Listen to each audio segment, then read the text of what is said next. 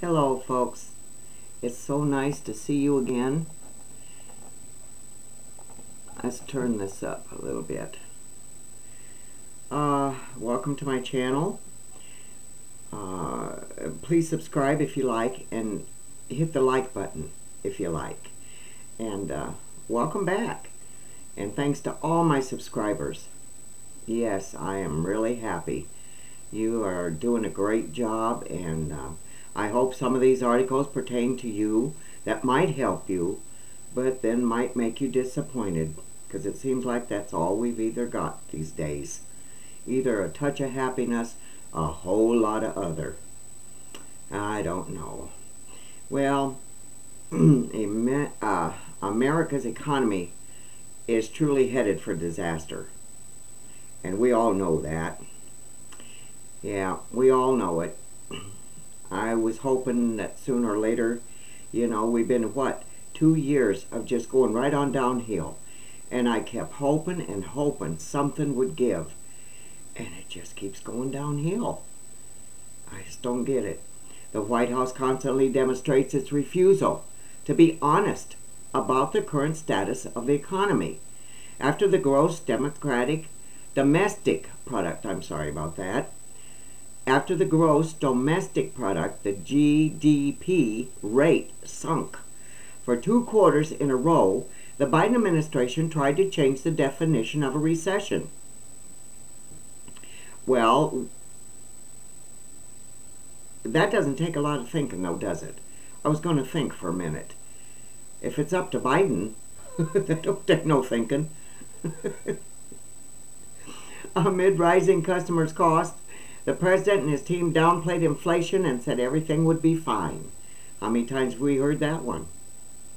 As Americans are getting laid off from their jobs, the White House is claiming 10,000 million employment opportunities are being created by the current president. Really?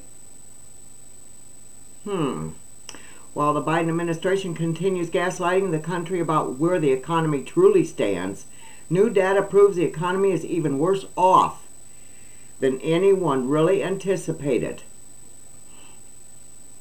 The truth about today's economy. New information from the Commerce Department reveals fresh updates to GDP and gross domestic income, GDI, rates. During 2022's first quarter, the GDI was logged at 0.8% growth. By the time the second quarter rolled around, the GDI only rose by 0.1%. Yippee! I bet Biden was just dancing around his richest mansion he owns.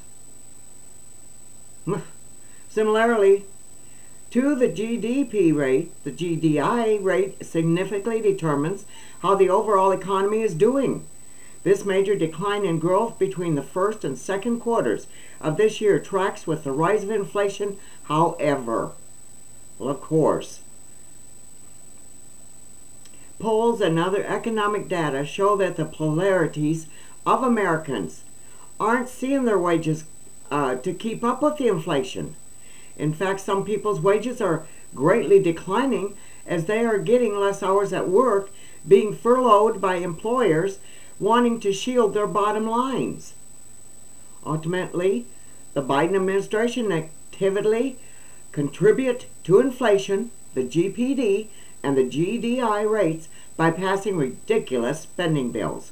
Yeah, we know that. The very legislation that was supposed to help the economy heal is actually bringing the economy to its knees. It's just, I told you, it's unbearable. And you want the honest truth? In my way of thinking, it's just getting started. We thought it had got started before. Well, that's where we are now. But it's getting started again. Though if you let Biden and his handlers tell it, the economy is doing beautiful. If the nation continues to be force-fed bad policies, our economy will keep getting worse. I just said that. The only way to reverse course is to change the policies being passed into law, undo the damage from bills already decreed.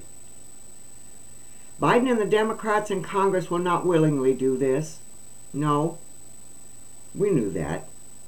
Democrats have been clear that if they hold on to power in the House and Senate, they'll continue to approve Biden's wish list and pass increasingly radical legislation. This is all the more reason for people to turn out in droves this November to elect and re-elect America's first patriots. I agree. I totally agree. Something has got to just give pretty soon. It's just got to. Oh my goodness. One thing after another. It's sad. It's sad that a president would bring down a country like this that he lives in. Or does he live here? From what I understood, he lives in his basement most of the time when he goes home. Now that's kind of funny, isn't it? But oh well. I just don't know about nothing anymore. Wait a minute, something went wrong here. Hang on, people. Oh, put that down. Okay.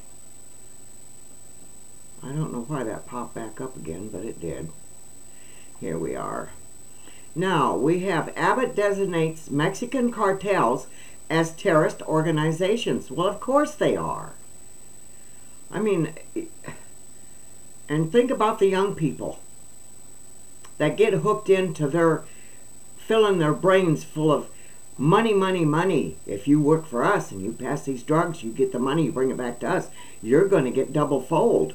And if you don't, and if you try to rip them off, you better just kiss your mom and daddy goodbye, honey, because they're going to kill you. How much plainer can I be? Can I get any plainer?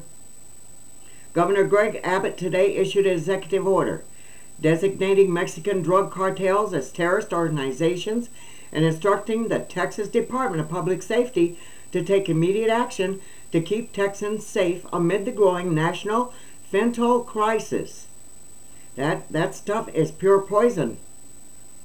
At a roundtable discussion and press conference in Midlands today, the government also sent a letter to President Joe Biden, oh God, and Vice President Kamala Harris, like they're really going to do something about this. He's the one that opened the damn border. Requesting federal terrorist classifications for the Sinaloa Cartel and the Jalisco, the New Generation Cartel, as well as other cartels producing and distributing deadly fentanyl. I think they say fentanyl. I'm not sure. It's F-E-N-T-A-N-Y-L. And the L looks more like a capital 1 than it does an L, but fentanyl, whatever. Fentanyl is a clandestine killer, and Texans are falling victim to the Mexican cartels that are producing it, said Governor Abbott. Cartels are terrorists, and in time, we treated them that way. In fact, more Americans died from fentanyl poisoning in the past year than all terrorist attacks across the globe in the past 100 years.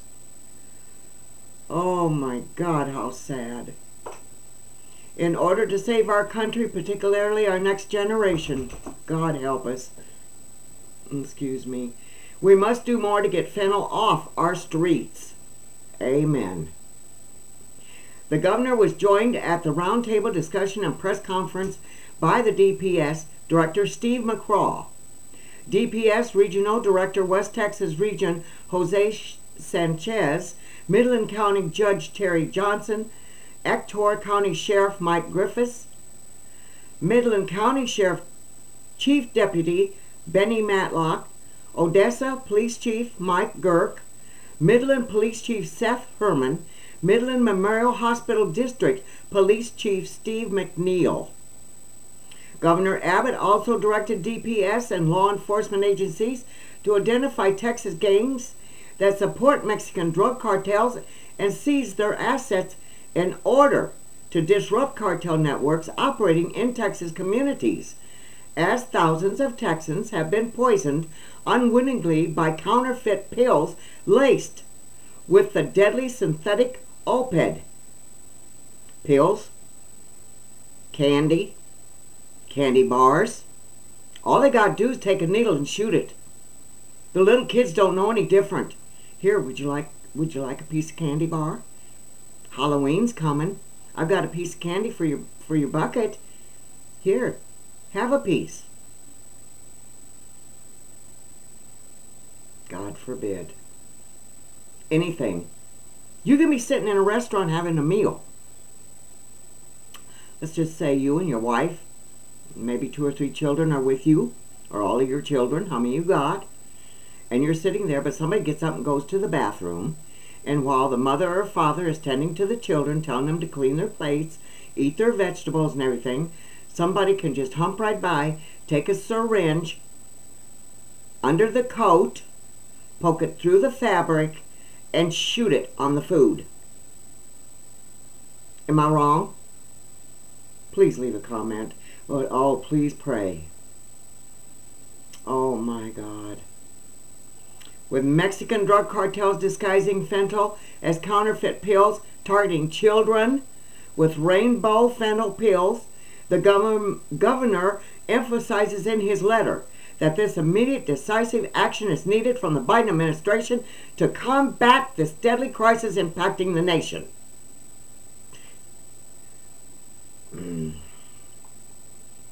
Oh, I want to say so much, but my language would not be proper. I'm sorry. Yesterday, the governor sent a letter to state agency leaders directing them to ramp up efforts to combat the fentanyl crisis by preparing for the next legislative session with statutory changes, budget priorities, other initiatives that will enhance Texas' ability to combat fentanyl deaths across the state. The letter further directs state agencies to coordinate efforts to raise awareness of fentanyl's lethality and prevalence.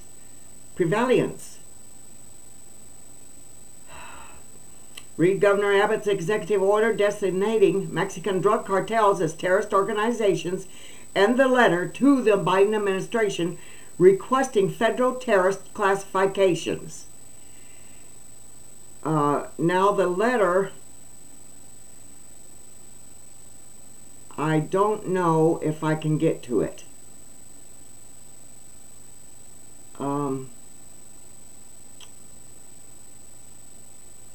Let me see here if it'll come up. I don't know. Hang on with me just a minute. I've already fallen victim cartels that are producing it. Okay, I've got so much lined up here. I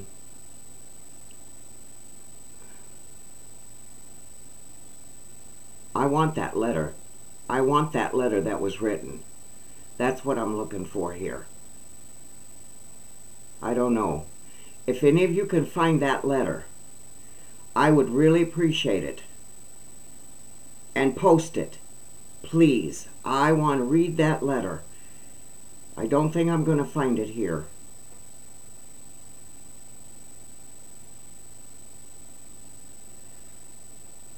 Let me see if I can click on this, if it will bring up anything. Joint Task Force Alpha investigating leads to 8 human smuggling indictments. Countering human smuggling is a moral imperative. The U.S. Department of Justice recently announced the arrest and indictment of 8 alleged human smugglers. The investigation that led to the indictment was a part of Joint Task Force Alpha, in collaboration between the DOJ, the Department of Homeland Security. This was September 23, 2022. The U.S. Department of Justice recently announced the arrest and indictment of 8 alleged human smugglers. According to the DOJ, these arrests disrupted and dismantled a prolific human smuggling operation in Texas and across the southern United States. The investigation that led to the indictment was a part of Joint Task Force Alpha, a collaboration between the DOJ and the Department of Homeland Security to prevent cases of human smuggling originating from Central America and impacting communities along American southern borders. According to the DOJ, the alleged leader of the human smuggling operation was Hermania Serrano Padre, 31. The other 7 defendants are Kevin Daniel Newber, 41, Lloyd Bexley, 51, Jeremiah Dickens, 45, Laura Newber, 40, Katie Ann Garcia, 39, Pedro Herdu Abrigo, 33, Oliveira Padre Campuzana, 53. All 8 were arrested in accordance with indictment issued by the U.S. Attorney's Office for the Southern District of Texas. The defendants were picked up by police officers in Louisiana, Mississippi, Alabama, and Texas. The indictment notes that the 8 defendants carried out the unlawful transportation and movement of migrants within the United States in deplorable conditions for profit. The organization allegedly used drivers to pick up migrants near the U.S.-Mexican border, transport them further into the interior of the United States, housed migrants in an Austin-based stash house, and used methods to transport migrants, placed their lives in danger as they were frequently held in contained spaces with little ventilation. Remember those that died in that truck? How many of those was there? They had no air. They suffocated to death, let alone probably heat, you know. Migrants transported from Mexico, Guatemala, and Colombia. The migrants paid the human smugglers to help them cross the U.S.-Mexican border illegally. According to the DOJ, defendants working for the human smuggling organization were allegedly paid as much as $2,500 for each migrant they unlawfully transported. Who paid them? Border Patrol agents have made 2.15 million apprehensions at the southern border in the fiscal year 2022 through October 2021 to September 2022, many resulting from smuggling operations according to U.S. Customs and Border Protection. This number meets and exceeds the number of arrests at the southern border last year, 1.73 million between October 2020 and September of 21. At DHS, countering human smuggling is a moral imperative, a law enforcement priority, and necessity for our national security. U.S. Department of Homeland Security Deputy Secretary John Tain said, "It is a central plank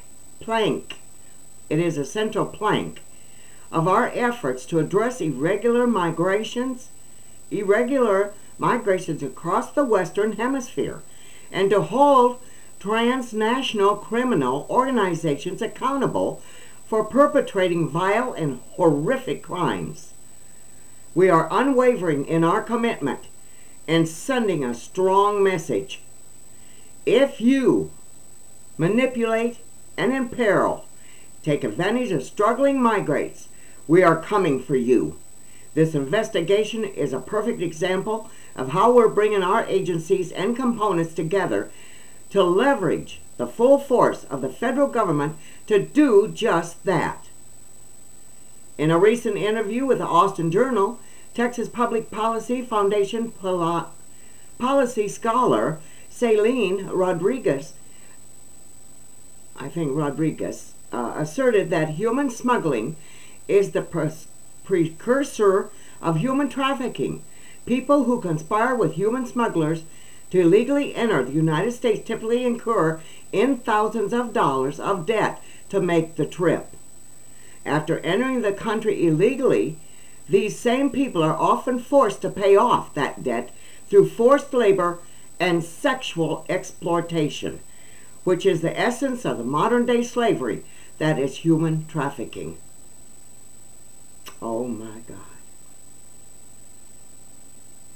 It's no telling what they do to those that they trap to sell drugs. God forgive me for thinking what I'm thinking, but it's got to be horrific. I mean, the truth has to come out. Innocent people, that drug cartel, they don't care. That's what I say. I'll be back. Laters.